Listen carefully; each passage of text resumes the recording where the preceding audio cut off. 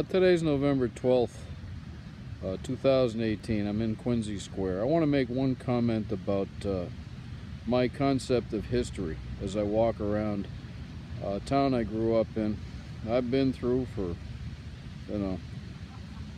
quite a long time. I'm in between the church that was just at my back, which is the Unitarian church that the Adams family is buried in. Our two presidents, and I think Abigail's in there too. Behind me is the Granite Bank, which was built in 1929. I'm next to City Hall right here. Right here. Old City Hall. I walk around here and I look at a building like the Granite Bank, and I can probably come up with 15 different things I think about vis-a-vis the bank, beginning with a history of its being built in 1929. There's church, history. Then we're looking down Hancock Street. I'm in Hancock Adams Park. I don't think about John Hancock and John Adams when I think about Quincy. I grew up here.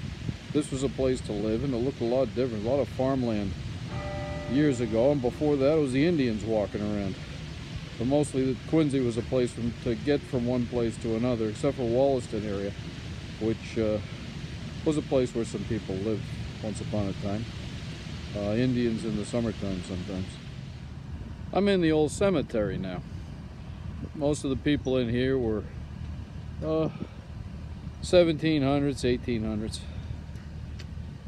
Then they closed this cemetery down mostly and used the other cemeteries that were built.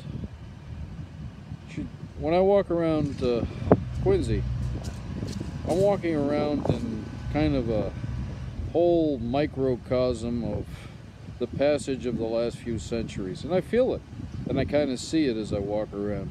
Boston's the same way with me. I walk around downtown, I walk around the Common. I'm not just walking around in my time. I feel like I'm in other times too, looking at different people from those times.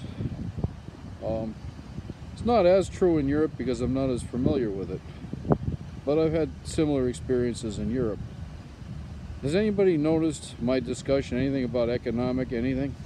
I mean, there were businesses and people raised families and this and that, but this dialectical materialism, I don't even know where it comes from. Sure I do, but it's really a sideshow, and that's my main criticism of Marxism, is it just doesn't explain the history that I sense walking around in my hometown or, the extended city of Boston.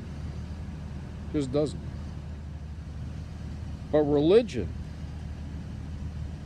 explains to a lot of people what it is they sense about the past as they walk around, and some of the stuff that's current, but a lot about the past. Marxism doesn't have anything other than dialectical materialism and atheism to help you figure it out. It's junk. Someday we'll look at it systematically, but I figured I'd put this online today.